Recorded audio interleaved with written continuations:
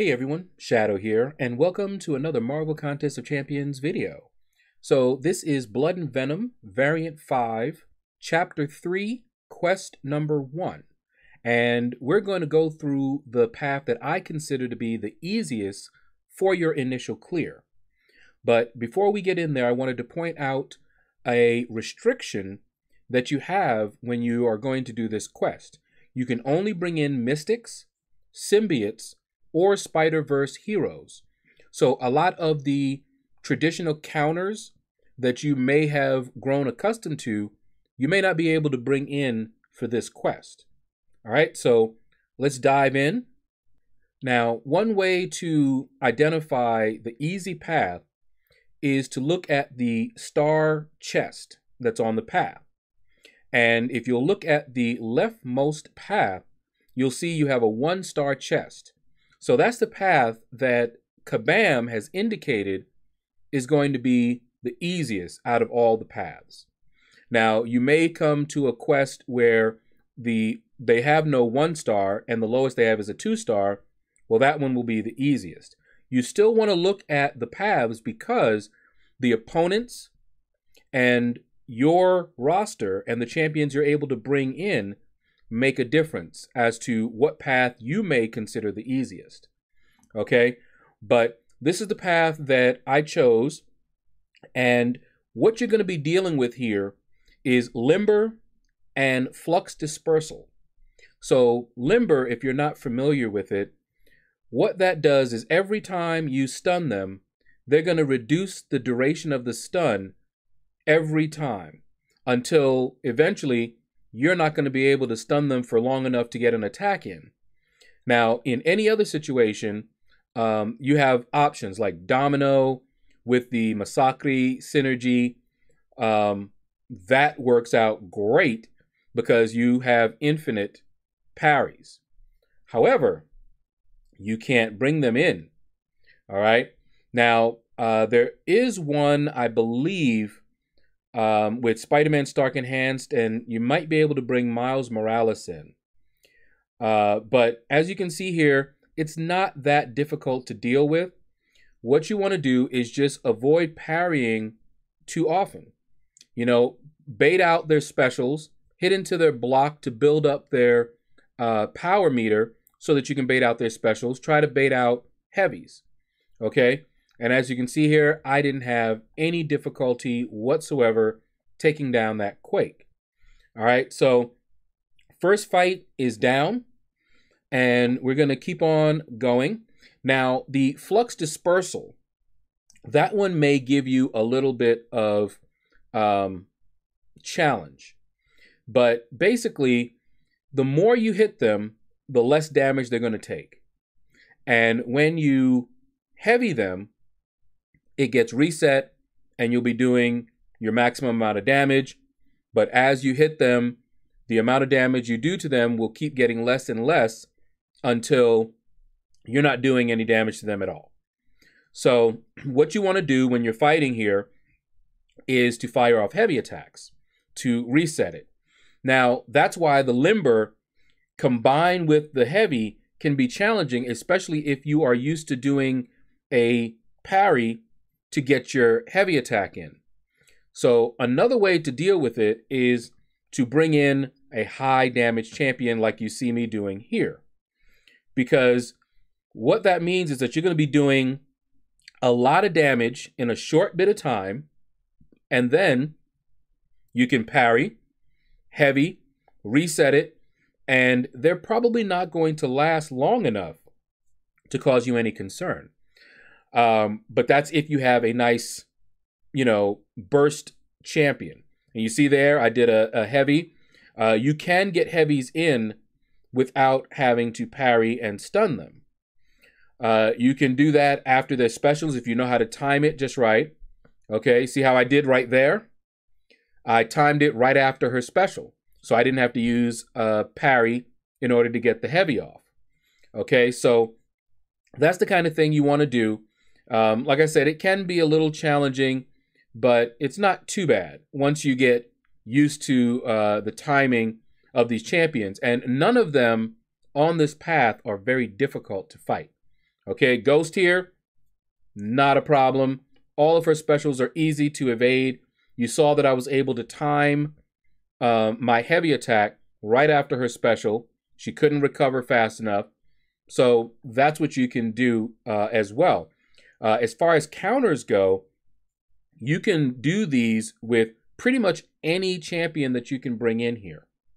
None of these opponents are that difficult to fight. Now, when you're dealing with Yondu, for example, you might want to bring in someone who's bleed immune, but you can do it without a bleed immune. Now, I went in with Black Widow Clairvoyant because she starts out bleed immune. Okay, but you'll notice I switched to poison. So now I'm not bleed immune. Okay, now I'm in an Incinerate, which is her damage phase, and I switch right back to blood. Okay, just cycled through. All right, and now keep in mind, if you're playing with her, the amount that you heal is based on your damage. And remember the flux dispersal. So you don't want to do too many hits, or else you're not going to be doing a lot of damage. Now, this is the first time I'm fighting with Black Widow Clairvoyant on a flux dispersal node. So I'm learning this myself because this is during my initial clear. All right, and I'm also doing this live, which is why you don't have any sound, game sound here. I won't do that again, let me tell you. So pretty much, as you can see here, she's got enough charges. Before she did that heavy, there were enough of those dispersal charges that she wasn't even doing any damage. So I had to do a heavy attack before I could fire off and actually do some decent damage. Now, what I should have done with her, and I'm not used to fighting with her, and then you see I got caught there, and then boom. Once he had that special 2, it was lights out. I can't evade it, and it did too much damage, so he took me out. But what I should have done there was I should have gone in and rotated to her Incinerate, which is her damage mode, then stayed there until I needed to heal, and then switch to the blood and do the heal. And so what I would have done is just before I fire off my special 2, parry, heavy to reset it, intercept with my special 2 in the Incinerate mode, and I would have been doing max damage. And then do that as often as I could. Okay?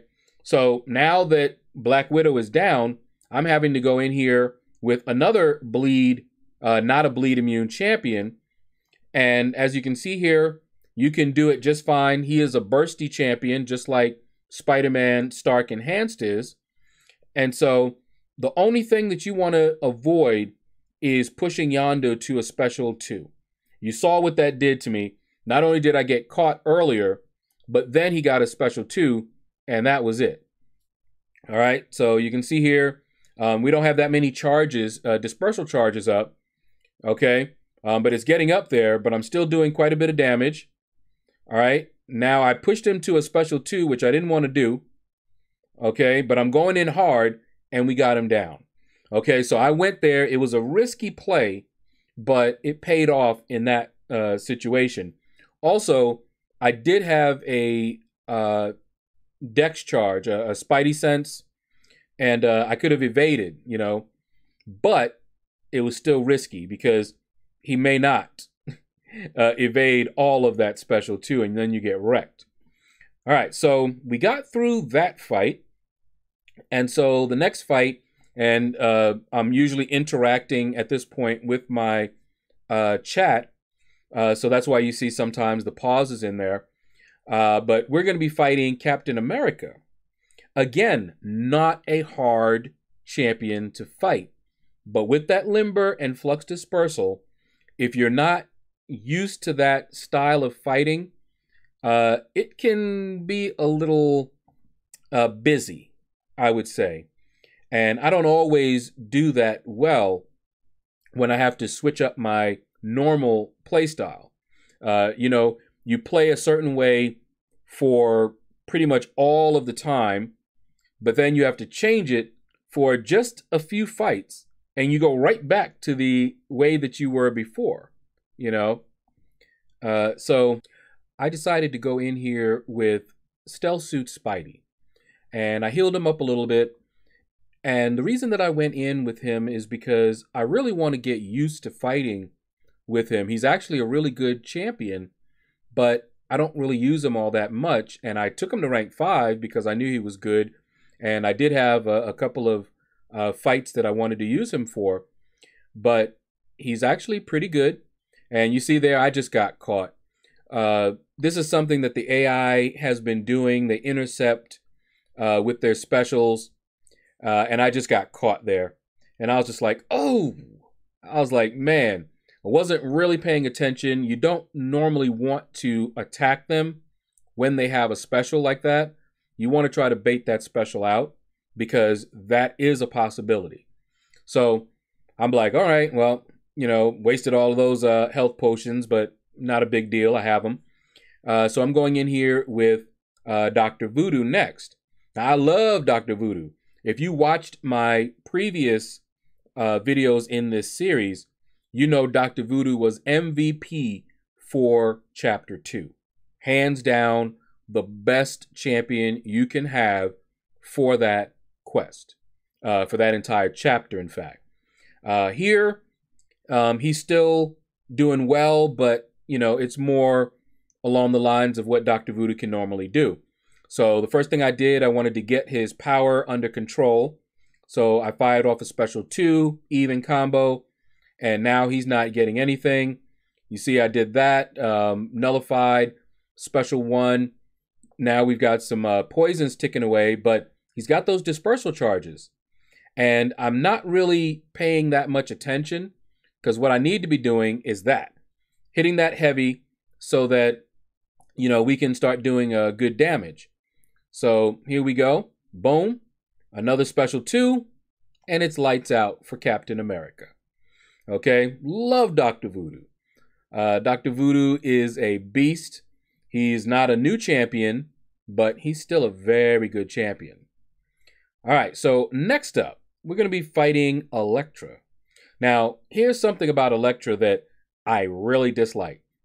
She shuts down your ability accuracy by a great amount.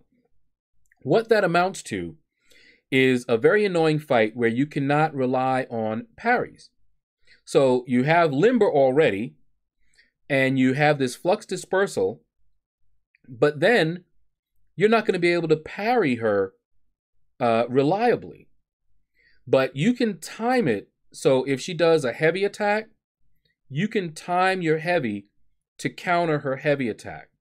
I'm not extremely good at it, but you can do it. Now, we got the parry there.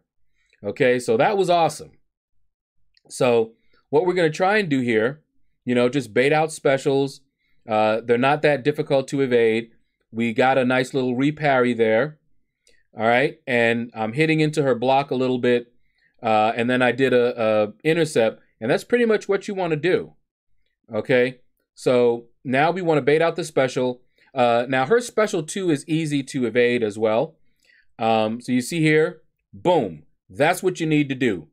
All right, now we can do full damage to her, and we can counter her heavy with a heavy. You don't have to worry about parry stun if you have that timing down. But like I said, I'm not as well versed in that timing as I would like. So I'm still relying a little bit on the parry when I can get the parry off, because I don't always get the parry. All right, and so here we go. Still wanting to keep the power on lockdown. Now, I'm running suicide, so that means that the more specials I throw, the more damage I do to myself. Recoil does damage on every special except the special 3. So if you are running this and you don't run suicides, run and fire your specials off freely. But you can see I was basically killing myself. There's a lot of block damage. So you see at the end here, I'm trying to intercept a little bit more. All right, but she has no power. So I'm actually boxing myself in a corner by power burning her because now I can't bait out her specials. So what I'm trying to do here, you know, I can't take any hits really. I might be able to take 1 or 2 hits on my block, but I need her to, look at that, 1, and now the next one is going to kill me. I just need her to fire off a heavy, but she's not firing her heavy off. So I pretty much did this to myself, got myself in this situation, you know, boom, and he's done. I got tired of trying to bait her out with that heavy. All that was going to happen, in my experience, is she was going to back me up into a corner and then just start rapid attacking me. She's going to hit my block, and that was going to be it. Now, if I was a better player, I could have intercepted a bit more, especially off the wall. I could evade and all that good stuff. Don't ask me what happened here. I was sitting here chatting with my people, and I'm like, okay, you know, we should be able to get this one pretty well. And she just took out my Venom. And that kind of irritated me because I was planning to use Venom later for the boss. And so I'm just like, I don't believe that just happened. I'm like, okay, well, whatever. We've got, as you see, plenty of health potions there of the top variety, you know, so no big deal. You know, we'll just go in. We've got plenty, and the rewards are worth it. I haven't needed to use any units on this variant to progress, and I don't think I had to use any units to even buy refills. So variant 1, I used units. Variant 2, I used units. Variant 1, I think I ended up using like 4,000 units, and that included refills as well as revives and health potions. Variant 2, I think it was like a little over 1,000. But variant 3, 0 units. I used 5 revives. Variant 4, I think I did use some refills, units for refills on variant 3. Variant 4, none, because I had a big opening of arena crystals and had a ton of energy refills in my inventory and in my overflow. So none needed for variant 4, and I can't remember, but I don't believe I needed any for variant 5. I took it slow, and on stream I was doing, I think, a chapter per stream, something like that. But for the initial clear, I don't remember if I used any units for energy refills. But I never had to buy any revives for variant 5, not even in exploration. All right, so here we go, fighting Nebula, and she's not difficult to fight. That Electra was a little tricky, but she's not that bad. You see the damage that is being done to me just hitting into my block. I personally really hate that. Because it means their attack values are crazy high, and they are doing sometimes more damage than I can do hitting them. Okay, but you see there, I was able to heal up a little bit, and that's why I chose Black Widow Clairvoyant. But now we've got the flux dispersal charges, so boom, now they're gone. All right, and we need to get in there, boom, fire off that special 2, which not only heals us up, but also puts a buff immunity on her. So if she wants to try and heal, she's not going to heal. All right, but it doesn't last that long. All right, and you see her, she is just going crazy. But I'm able to time the heavy at the end, and you can see I'm firing off a heavy, then doing the special 2. That is what I needed to do in the previous fight, but in a different mode so I can do the most damage. But because she is doing so much damage against my block, I didn't want to, and I just mistimed that one. But I didn't want to risk it. So I stayed in blood, and you see there, I didn't get healed up a lot, but that's because I didn't do the heavy first. I got panicky because my health is so low, and I'm like, okay, I need to fire off my special 2 and get some health. But you only heal up based on how much damage you do. But she had a lot of flux dispersal, and I just didn't do any damage, so I didn't heal up any. And then I got, I think I got parried, and that was all she wrote. So I'm like, okay, whatever. So use another revive and another heal, and just keep on going. Still, all of these variants after 2, I've liked. I did not like variant 1, and I did not like variant 2. But variant 3, 4, and this one here, 5, no problem. Loved them. So I went back in again, and just look at that. So much damage. With Black Widow Clairvoyant, because, of course, she can heal. Did the heavy, and you'll see here what I was talking about. I'm just going in for broke here, okay? So she doesn't have that many dispersals, so I figured, boom, got her down, okay? So, you know, we ended up using a revive on her, but no big deal. And now we are coming to the final boss. And remember, I wanted to fight this guy with Venom, but Venom is down right now. So here are the buffs that you're going to have to deal with. You got the global, and I did mention I was going to talk about the global, and it would help here if I used it. All right, you got Spry, the best defense, energize, kinetic transference, and limber. We already talked about limber, kinetic transference. Every time they hit into your block, they're going to be gaining power. Energize, they're going to be gaining more power. Very, very annoying, let me tell you. But Spry, they're going to evade. They're going to have a higher chance to evade. And when they do evade, they're going to put a fatigue debuff on you. And you're going to basically be doing less damage when they do that. So you want to avoid them evading you. And of course, when they have Spider Sense up, you see that? Those evades. Now, I managed to evade that, but he's going to have Spider Sense up a lot. That caught me by surprise. Because normally when you fight this particular Spider-Man, you don't have to worry about Spider Sense, but for a few times. But you've got a lot of nodes that are helping his evade. And you see how much power he has there? All right? And see, look at that. Boom. Just took me out. Because he's getting a lot more power, he's firing more specials, so you have to deal with the Spider Sense. It's just a mess. Now, with Venom, you don't have to worry about him evading because he can't evade. Now, the global.